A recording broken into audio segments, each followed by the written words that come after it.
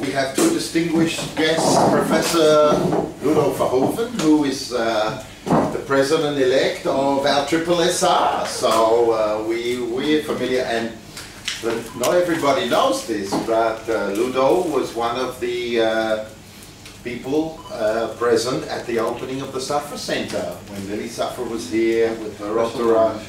Yeah, so he was right there, right from the beginning. He's been part of has an association with the Safra Center. Professor Eliane Zegers, I'll introduce after Ludo speaks.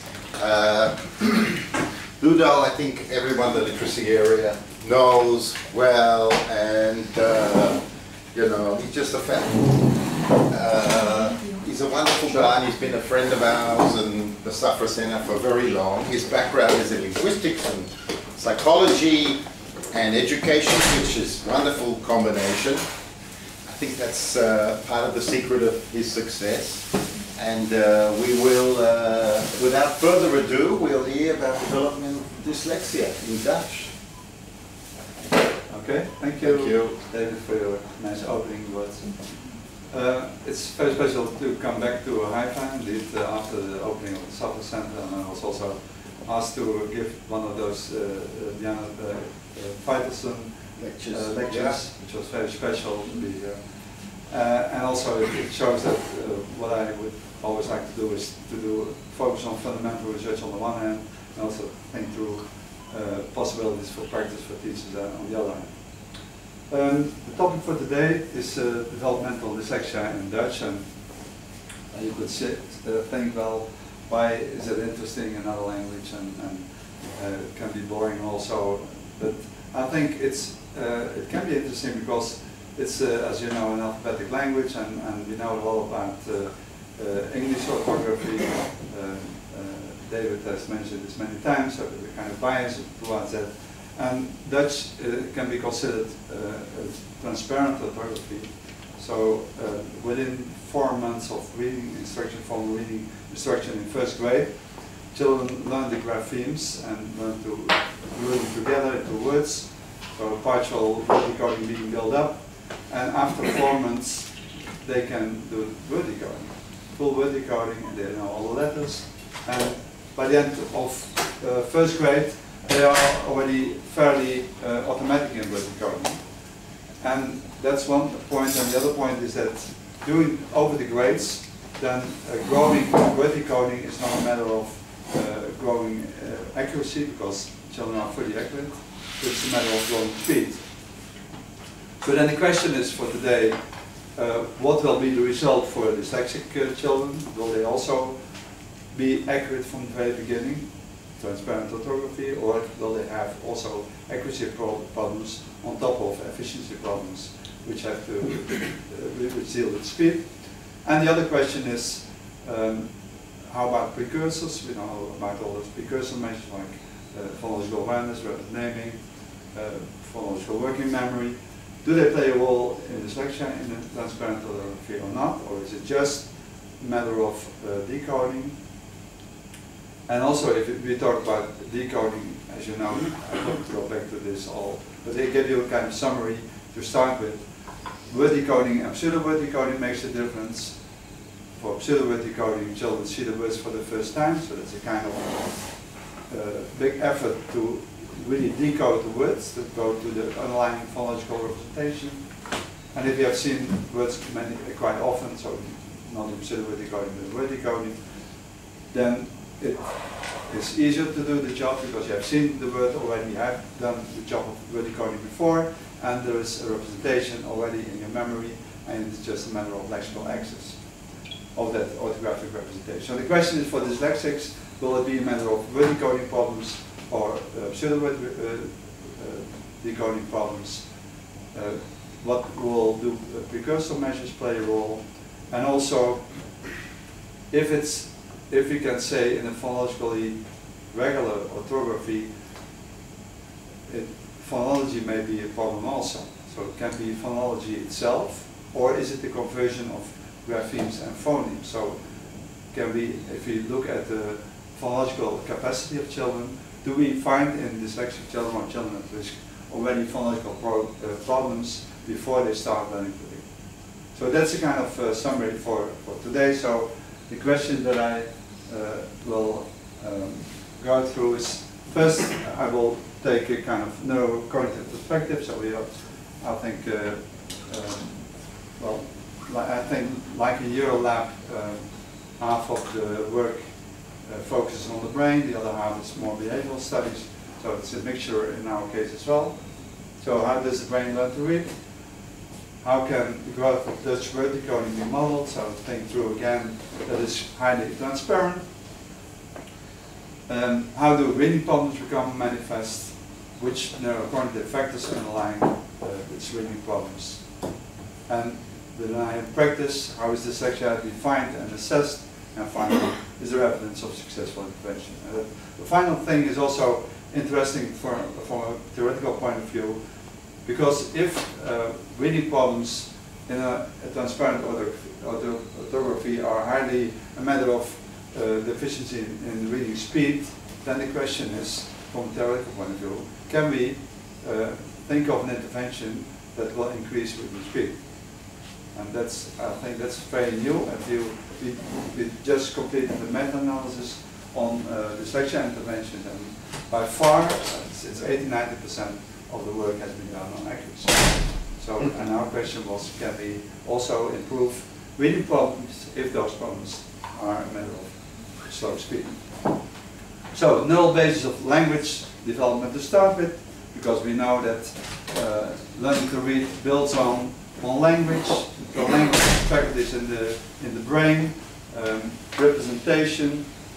So there's a place in the brain where words are being stored in memory with all the word-specific characteristics, the phonological representation, semantic representation, morphology, it's all there. There is unification, the grammar, which can glue words together so that we can integrate words into sentences into text. And there is a control part in the brain, working memory, to keep words in your memory temporarily, and also you can suppress, inhibit, and update information. Also attention also is part of it. So the yellow part is the mental lexicon, the grammar part is more frontally, it's the control part. And if it comes to language development, then we see that children from birth to 3 years old, that they learn to identify word boundaries, discriminate phonemes, stress patterns, intonational boundaries, and lexical processes comes in after 12 months, and then after 2 years, sentence processing is being started. So this is a kind of developmental pathway that children go through, and we can track those processes also not only in behavioral research, but especially interesting with this young children to do that with brain measures, because children cannot respond in behavioral tasks, that we can track problems already in the early years with MMMs, CPS, and 400 P600 measures with ERPs. And a clear example, and an interesting one, is that after 12 years old, then the idea of phoneme boundaries in terms of categorical perception comes in. And so the idea is that if you do an oddball task in which you can have the same ba being repeated, and then at a certain moment in time, once in a while, you present a da to the children, then the brain will react on that. And that's different from the control measure, so you can see that with the MNM, the mismatch negativity. But the interesting thing is that if children are below age of 12 months, then they have no clear-cut distinction between the ba and the da, but in between they can hear sounds as well. So in between the with formal transitions in the vowel, it's part of the ba da compositions, and there is 7 steps to be taken from ba to da, and those young babies, they hear the differences in between, and by age 12 month it's gone. So what we see here is that you see this is the control measure, which is the same negativity pops up. That's the control here. This is the da, and by 10, this is 10 months of age, we see that the brain is also reacting to a stimulus in which there is a kind of within position. And 2 months later, and children have lost this within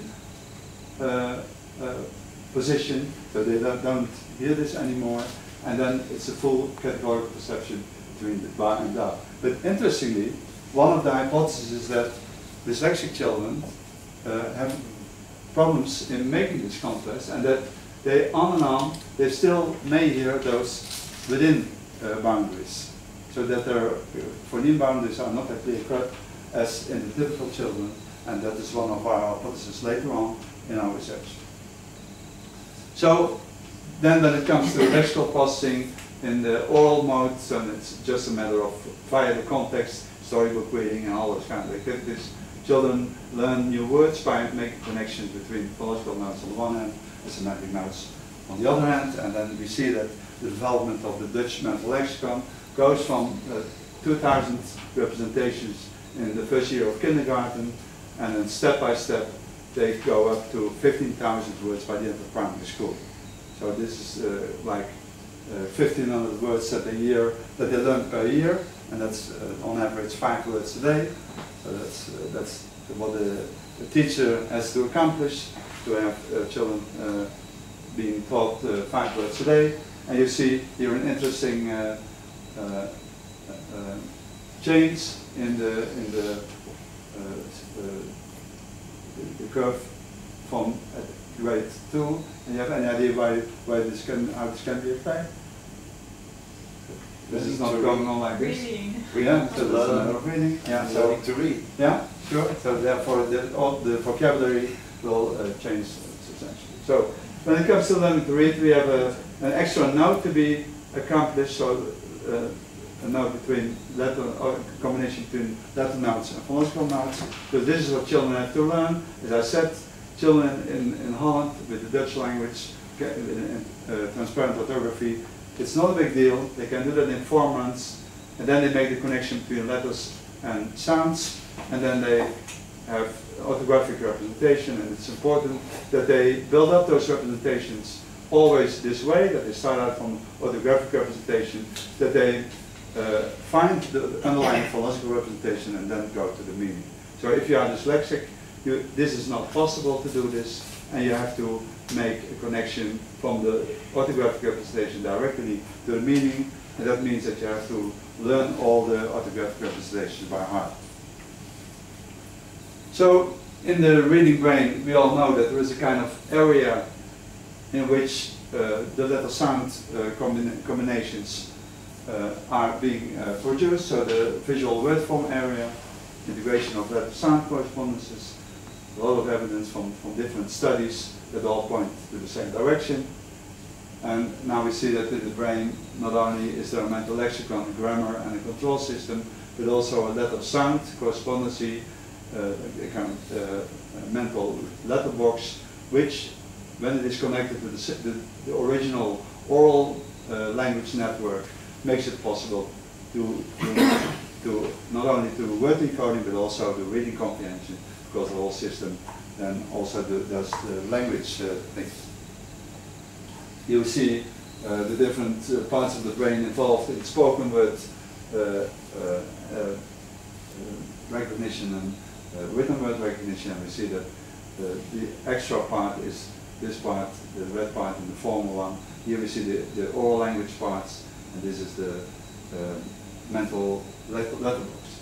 So facts about learning to read.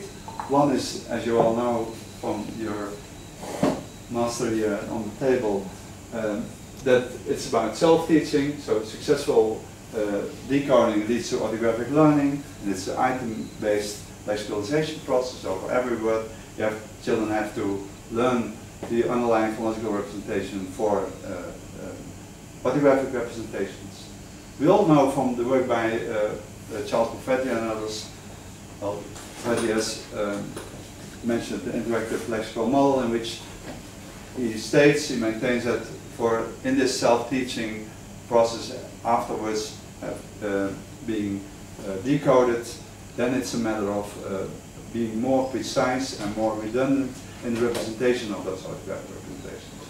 So by reading more and more, children will become better, and that their representation will become more precise and also more automatic. So the strength of the representations will also become better. And then finally, there is neurobiological evidence that when it comes to word reading, two routes can be distinguished. One is a phonology-based route, more indirect route, so that's the typical word decoding, that you see the word for the first time.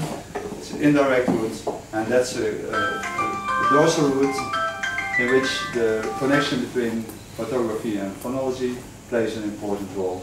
And if words have been seen more often, then they become automatized, and then also it's true that there will be another route in the brain, the ventral route, which is more semantic based.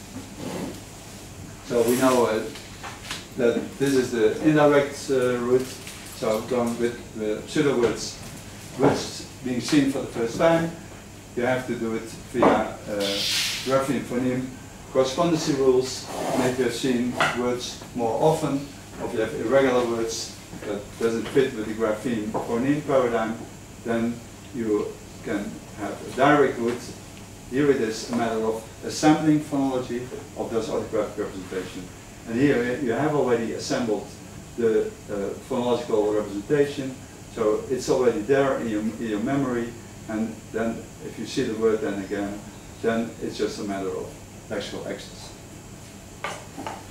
Well, people like Stanislaw Hahn has made nice overviews from the current state of the art of brain research, and as I said, there's two routes. So when the visual word form comes in, then first there is this dorsal route in which words have to be learned to be signed out. So that means that the phonological representation has to be learned, has to be acquired, and then it finds a place in the brain.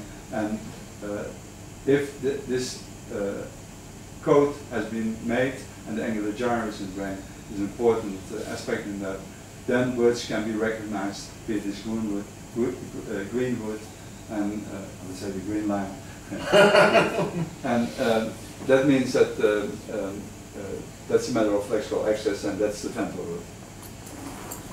Okay, then we talk about the transparent orthography of Dutch. So as I said before, in terms of orthographic depth, it's almost the same as Finnish. So it's highly transparent. The grapheme phoneme correspondences. There is for CVC words, for very short words, consonant, vowel, consonant words, it's almost one-to-one correspondence. For consonant clusters, it's more or less the same. So you can have words with 3 consonants and 4 consonants at the end. So STR and KSP, ST, strict. You have those words in Dutch, which is more complicated than the simple CVC. And you have, of course, polysyllabic words, and pre-final stress can make some orthographic difficulties. But those are quite minimal. Well, this is the phoneme inventory, the grapheme phonemes for the vowels. But those are all quite regular. And there's some minor orthographic problems. Like in polysyllabic words, you can the letter E can have different pronunciation. So this is the word wegnemen, which means to take apart. So here's the S sound, A sound, and the S sound with one and the same grapheme. And there is some multi-letter graphemes, the word skrill here. So at the end of a vowel and the W, there's a U in between. Special thing, and there is some complexity in morphological analogies, like the singular form of huis means house, the S goes to a Z in the plural because that's the way how you pronounce it. So you say huis and huizen, so that goes from S to Z. And here it's the other way around, hond. You hear a T sound, but it is a D because the plural has honden as a D sound, and therefore this is a kind of analogy. And like a T with high loft, so the he is walking doesn't come when there is already a T at the verb root ending. So these are minor things. So for the rest, it's quite yeah. So I can pass this on. So when it comes to learning to read Dutch,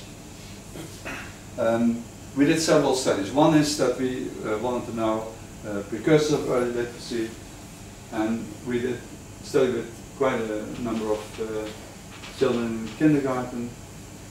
We took early literacy measures, letter knowledge, letter spelling, word decoding, word spelling. There was some exposure to written language in kindergarten, play format, but still children pick up letters and sounds. And we were interested in how the emergence of literacy could be predicted from their phonological capacity in terms of phonological coding, so phoneme discrimination, phonological working memory, etc., phonological awareness, the awareness of all kinds of sounds and rapid naming of words in this case. This is just published in Reading and Writing this year in 2016. What we did was we took quite a few measures, so a bunch of measures on phonological coding, a bunch of measures on phonological awareness.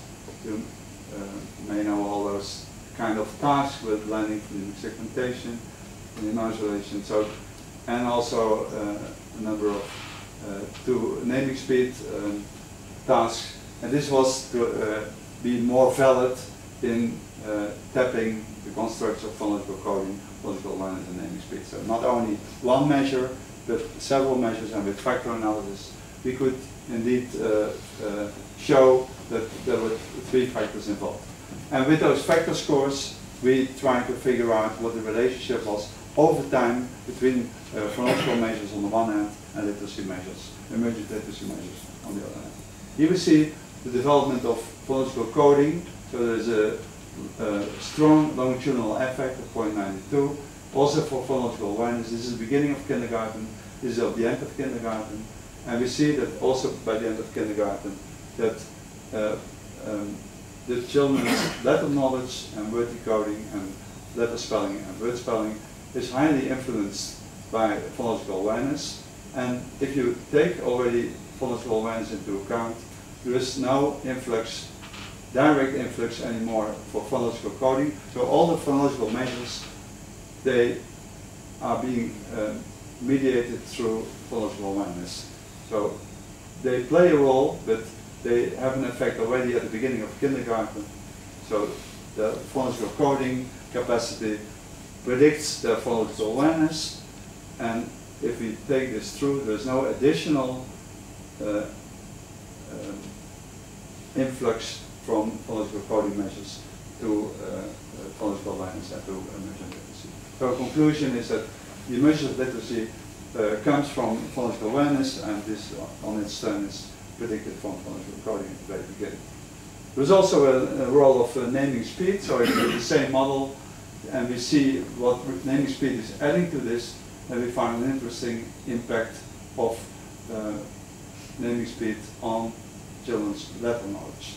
And this was a speeded measure, so this is why this can be done. The conclusion here, phonological coding conditional for phonemic awareness. Phonemic awareness predicts letter knowledge of word decoding, and naming speed predicts phonological coding and letter knowledge. So then the development of word decoding, as I said before, children in first grade are being taught graphemes in 4 months of time, so in sets of 4 words. And what we did here is, this is the children's word decoding after 3 weeks. So they got a set of 6 graphemes, and then another set of 6 graphemes, another set of 6 graphemes. And each time, with those graphemes being taught, we took a word decoding measure. So it's kind of incremental word decoding during phonics instruction. So this is the first 4 months of instruction. And interestingly, we see an enormous predictability of already the first moment with the 6 graphemes. That's already predictive, highly predictive. This is a standard measure after halfway first grade, to see how influential the first result on the exposure in first grade is already with the sixth grade students. And it's not only here, but it's going from one moment to the other. So the effect is substantial. And then the second interesting point is that you can see here that phonemic awareness is again, so this is with first graders, this is kindergarten, so the kindergarten's phonemic awareness is predicting children's word decoding, and rapid naming adds to that, and there's also a little influx from visual short-term memory, and later on, pseudo word recognition, when it becomes more tough, more graphemes being involved, then also phonological working memory plays a role. When it comes to the development of decoding efficiency, we found out that, I should say first, this is moment of measurement, so this is 10 months of instruction, that means by the end of first grade, we have second grade, so this is the end of sixth grade, so each grade we took 2 moments of word decoding efficiency. Word decoding accuracy was full accuracy. So already halfway, the end of first grade was full accuracy all over. The dyslexic will come later, but for the typical children, they are highly accurate from the very beginning. Yeah. How do you measure decoding efficiency? What's the measure? Yeah, that's the number of words being read in 1 minute. In 1 minute. Yeah. Correct. Yeah, Or total. Correct. Yeah, yeah. So there's little influx on accuracy, but that's more that they sometimes make mistakes. And what we see here is that the development of word decoding efficiency, the number of words being read in 1 minute, so you can see this goes up to 120. This is the CBC patterns.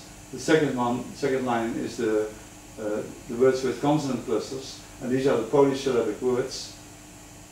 Interestingly, we see that there is a significant increase from one moment to the other on all those different word patterns. So if we take word length into account, then even in 6th grade, children make significant progress in word decoding efficiency. So, and I think this is one of the very few longitudinal studies that have been done over all grades, and therefore it's highly informative that this is going on. I spoke with a colleague from Spain, a distinguished researcher, and she was thinking that by grade 3, this is not going anymore. So it's finished, because they are accurate and they can do the work. But we see here, interesting, that this is overly focused on accuracy. Excuse me? Forget fluency. Well, I mean, yeah, sure. Yeah, so if you see the effects, then in terms of the cohens D, then we see that going from first moment to second moment, second to third, so all those steps halfway the grades, that the critical significance level of 0.2 with the cohens D is there. So that's an important result here. And we also thought, well, maybe if we think through a kind of unidimensional model of all those word types, different word lengths, so maybe there is some underlying measure of decoding that explains the 3 word patterns, and so we tried to model this, but didn't come out. This didn't come out. So what we found was also some unique variance was in those 3 measures. So that means we found an underlying capacity of decoding, which was highly substantial and also highly stable over time, but there was some unique variance on the 3 word types, and we see that here. It's a kind of complex configuration, but here you see the longitudinal growth of word decoding, predicting from word decoding 1 moment to the second, etc. So you see that there's high stability of word decoding over time with those growing first. And there is some unique variance which in the very beginning goes to the letters being taught in the beginning. Later on, the consonant clusters are being taught, so that the unique variance comes in a little bit later, and the polysyllabic words come a little bit later also. So it's a kind of mechanism in which there is highly uniform word decoding, but there's also some unique variance for those different orthographic patterns. So the conclusions here: strong developmental growth throughout primary school, speech much stronger, determined accuracy, quadratic growth models, so that's what growth models, leveling off. So logistic curves, and it's interesting also that logistic curves are typical in all kind of learning processes.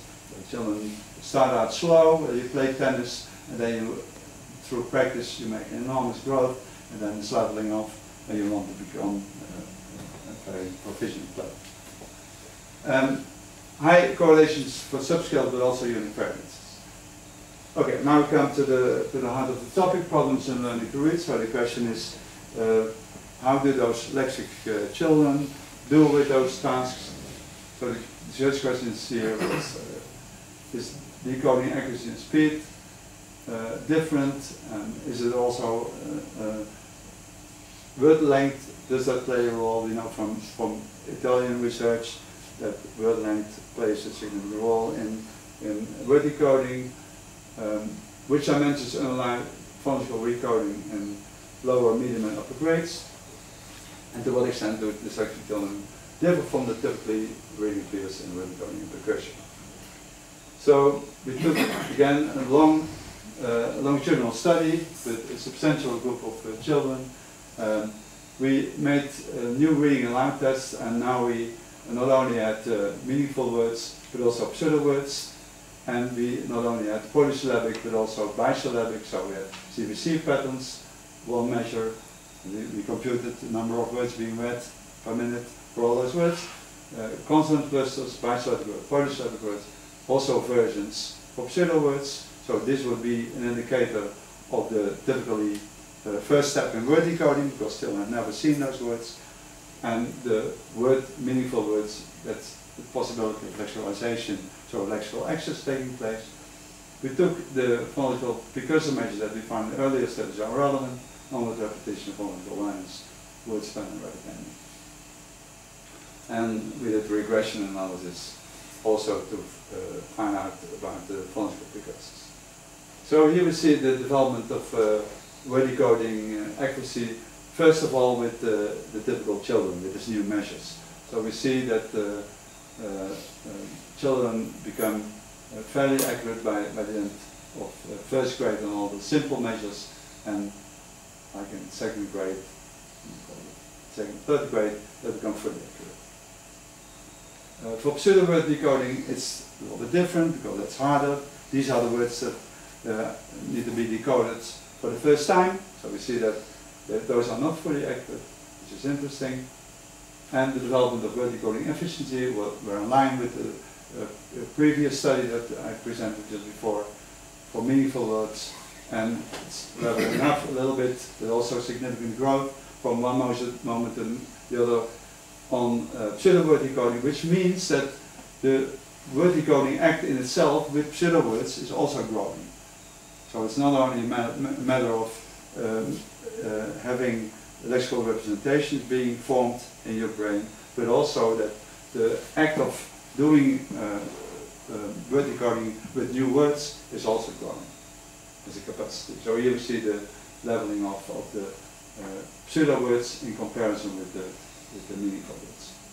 So we found the meaning versus pseudo word was in effect, word length was in effect, measurement, all those interactions, terrific effect. So that means that those measures are all relevant if you want to study development of word decoding. Precursors of phonological recoding in first grade. In the very beginning we found that not only phonological awareness, rapid naming, but also the other measures played a role in word decoding, and the same in pseudo word decoding. Later on in grade 4 we see that rapid naming has become now the dominant predictor, and there's a little bit of influx also from phonological awareness, and this is also found for the pseudo words. Okay, then if we take into account the level of word decoding at first grade, and we look at the final measure of word decoding at fourth grade, then we see that rapid naming is the only measure that's still predicting the progress that children make in word decoding, and this is also true for pseudo-word decoding. So high stability, auto-regression is high, but we find an extra influx of children's name. Well, for dyslexia, we wanted to see if there are any decoding effects. So focus on accuracy versus efficiency measures, pseudo-word decoding versus word decoding, interaction with word length, and we wanted to see if there is an additional precursor effect. So is the difference between dyslexic and typical children in Dutch and transparent orthography only a matter of problems with initial word decoding?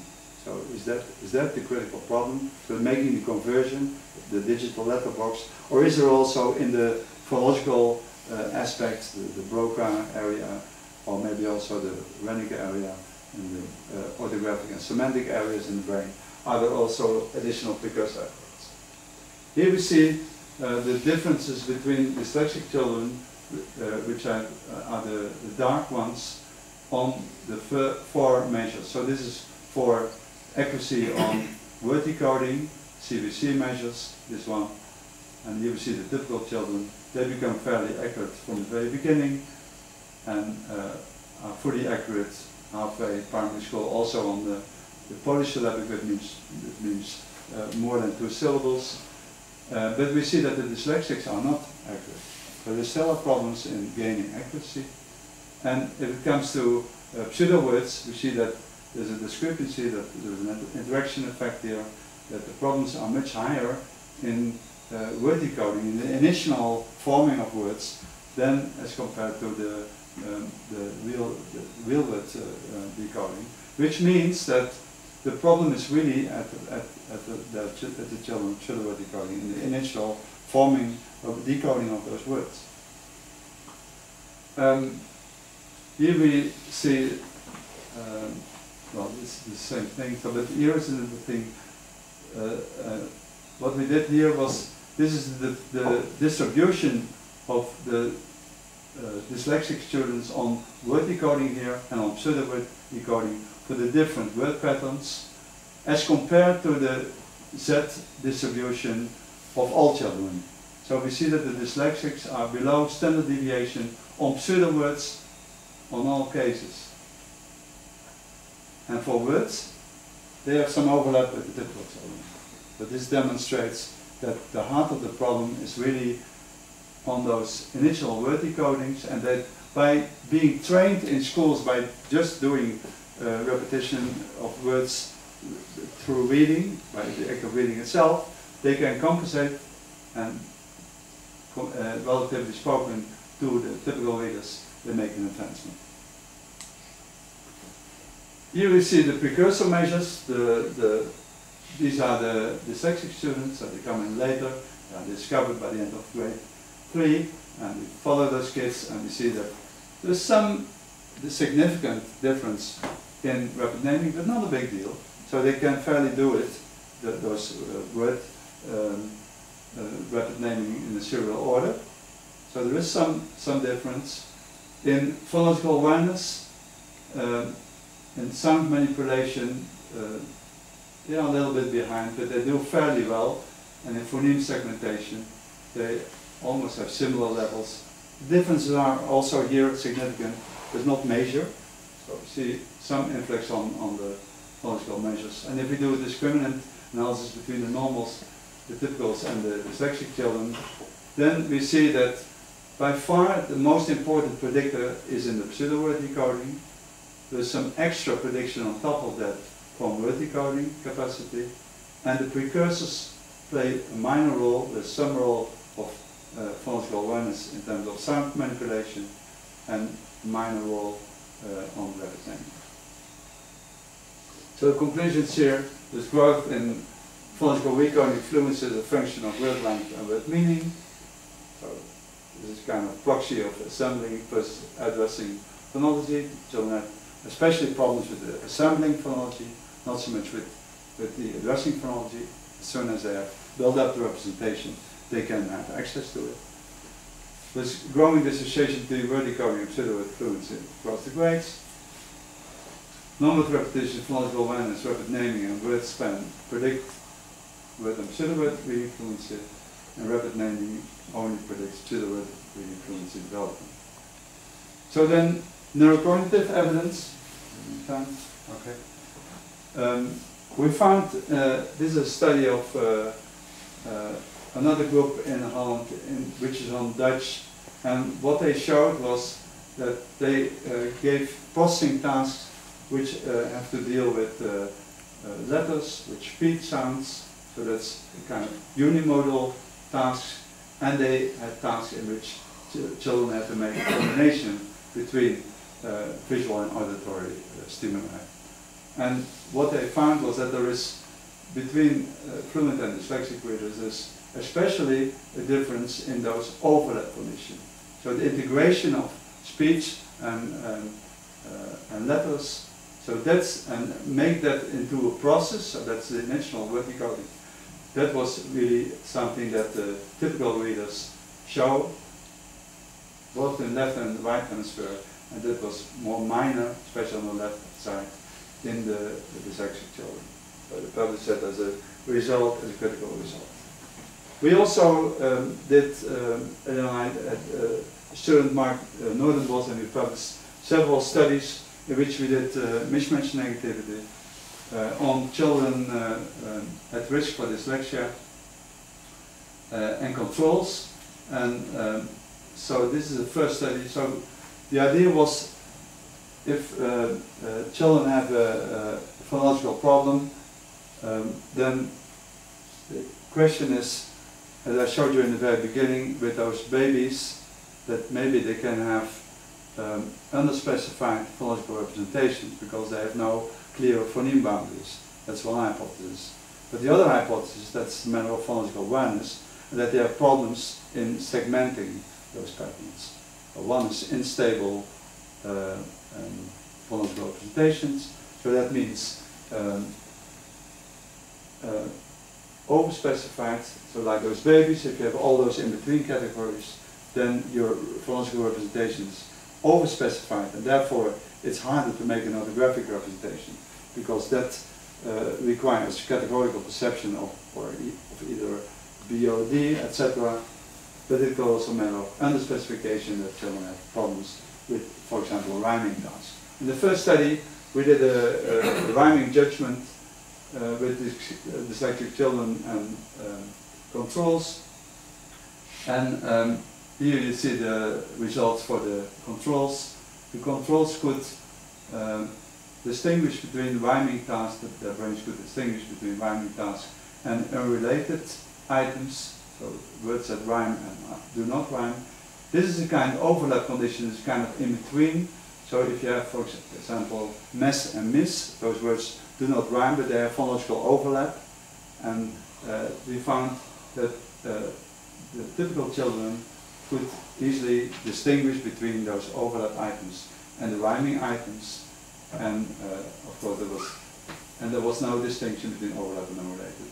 However, the dyslexic children had problems distinguishing the rhyme versus the overlap.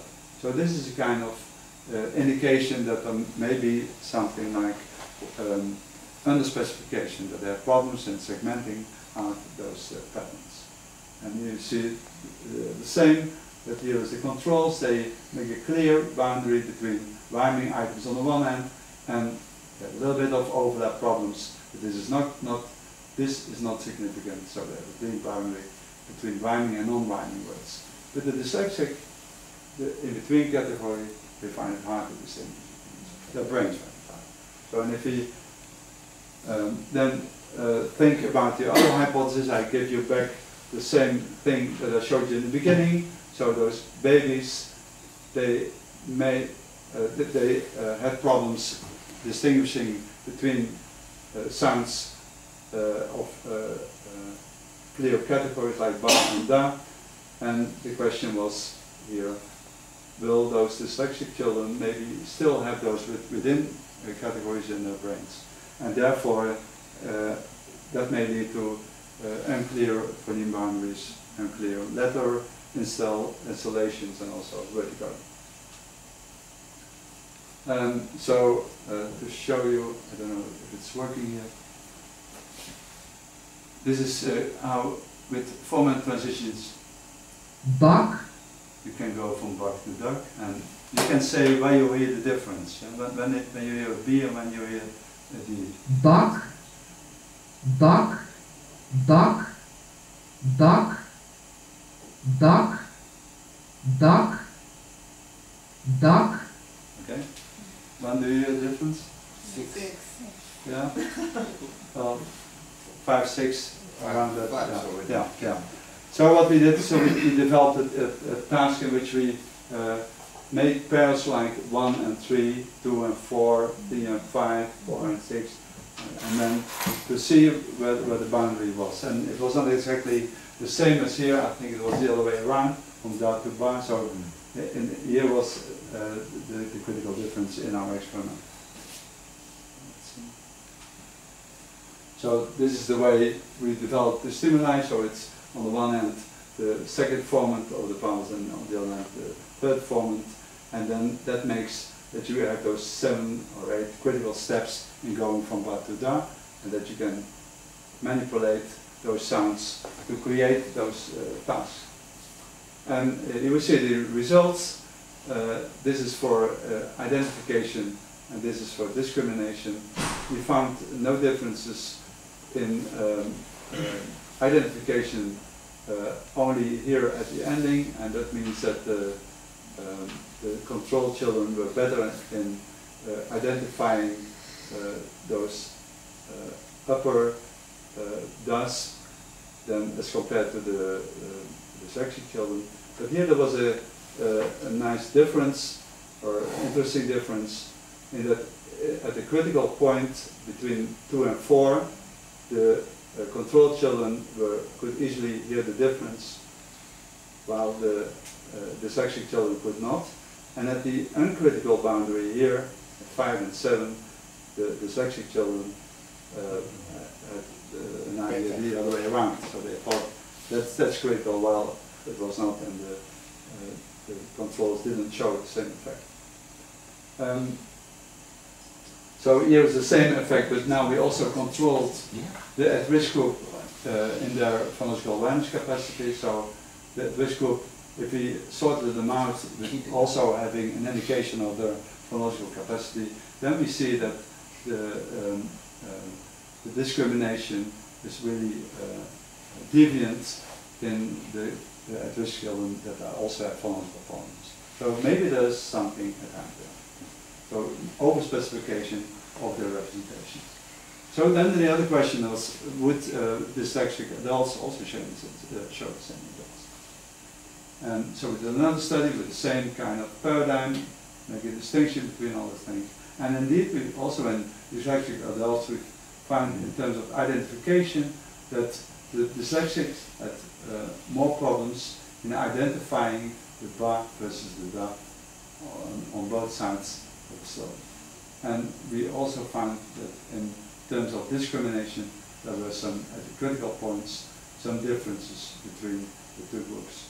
So, and we can also see that if we take the between boundaries on the one hand, so that means the sounds that shouldn't be,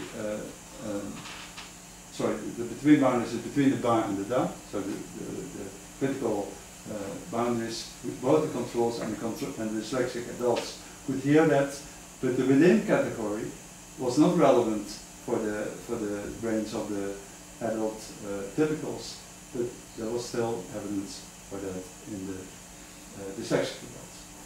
So conclusions here: the dyslexic showed reduced sensitivity to phonological information necessary to extract large phonological units. Presence of allophonic speech perception at risk children and dyslexic adults, and this may lead to unstable phoneme representation resulting from problems even in adults. So to summarize so far, that we found specific problems in pseudo-word decoding, which leads to the idea of seeing words for the first time, really have the problems in making the conversion for those orthographic patterns. And there is some evidence that this may go back to on one hand, some problems with segmentation, maybe it's individual variation also, and on the other hand, also to unclear funding boundaries. Well, almost at the end, identification of dyslexia. Well, in Holland, thanks to the research that we and other labs have done, we made a clear-cut case to our Ministry of Health that it should be focused on, and that children should be diagnosed, identified early. And now we have reading labs paid by the government for dyslexic kids by the age of 8, that it can become diagnosed and also those interventions. So it's 3.5% of the population, you know, all those figures, so some genetic factors, so this is kind of general. But this is interesting in terms of the sensitivity and specificity of decoding measures that we took. So we had those 4 measures of word decoding and pseudo-word decoding, and we were interested in, when it comes to identification, how good those measures were in already indicating the issue of dyslexia. And what we saw was that there was the smaller this area is, the better the sensitivity and specificity of decoding can be seen as. We saw that decoding accuracy was stronger in word decoding as compared to pseudo-word decoding, and it was the other way around in pseudo-word decoding when it comes to efficiency. And here we see a very small area. That means that with pseudo-word decoding efficiency, you can highly predict dyslexia in the Dutch case. So if you have those measures, take those measures into account, and they have an equal prediction, they all highly predict children's dyslexia, much better than word decoding, as you can see here. And when you take the precursor measures into account here, then we see that that's not a good prediction. So if we would try to predict children's dyslexia from all those relevant precursor measures, this is really not a good prediction. And interestingly, we modeled the prediction of this Dutch dyslexia by first starting with the most important measure, pseudo-word decoding. That led to R square of 67%. So 2/3 of the dyslexics being diagnosed in those reading labs could be diagnosed only by this pseudo-word decoding measure. Word decoding added up the R square significantly, a little bit, to 71%, and all the phonological precursor measures didn't add to that. So it was fully explained by the 2 decoding measures. No extra prediction from those phonological. Across age or for particular age? Yeah, across age, yeah. Okay, then finally intervention. So we developed an adaptive computer program like 10 years ago, and it was with CD-ROMs by the time, and we did all those kind of things. Different content measures, so alphabetic principle, automatization of words, the consonant cluster, all those patterns, polysyllabic words, and we had a terrific layout. So we worked with computer people, and so the learning history could be kept track of. So we had source databases involved, and so kids could go in this environment several times during the day. And what we found, so all those kind of tasks were involved, and 2 things that we found. One was that the accuracy tasks in this environment didn't help those children. So a lot of those tasks we found out later. So we found not terrific effects. So then we went closer to the program, and we thought, well, okay, in the case that there was accuracy involved, it was not a big gain. So that's what we found out in the publication. And there was some effects on phonological awareness, but the most important one was on word decoding efficiency. And so that was only found for the speed measures in the program. Then we thought, There was another project that Eliane and I were collaborating on. We thought, well, maybe it's also possible to help children with reading efficiency problem to speed up their reading. And so we developed a new game in which children start as a submarine, and they can compare when they do the task that I'll explain you with themselves. So the only competitor is their own experience, their own proficiency, and then they can move up to a real boat, to a scooter, to a sports wagon, to an airplane, and to a rocket. So several levels by speeding up themselves. And we did this program and it was based on they were given a word and semantic categories. So finding the semantic category that goes with the orthographic representation. The children have to do word decoding all the time, and we were interested in the effects not on the words in the program, but on new words and also on pseudo words. And so we did this for 5 weeks, intensive training. Children liked it a lot. So I mean, if you would do this in a regular treatment, children would cry all over. When we stopped the program, children were crying because we stopped the program, so they wanted to go on. And here is the effects, and we took the effects with a control group, and also we could compare the children with themselves. So we have their own performance, and by the training we could see the speeding up. So we found in all of those cases for CVC words of different lengths, meaningful words of different lengths, and for pseudo words, in all those cases we found effects both on the comparison with the control group and with the comparison with themselves. And this was not with words that were in the program, but with new words and with pseudo words. So that was new, and this is now being published in the research continent. Yeah. So, final conclusions. Yeah. Final conclusions. Main research findings: learning to read is highly based on phonology. Of course, in transparent orthography, that's a nice case to study this. Logical awareness and REM predict early word identification. Later on, just REM is still doing it. Dutch word decoding is highly manual speed. Dyslexics are behind in decoding of phonological precursor measures. There's allophonic speech perception problem evidence and intervention effects, although nice way. Okay. Thank you. These are the collaborators, and besides Eliane, there are several others.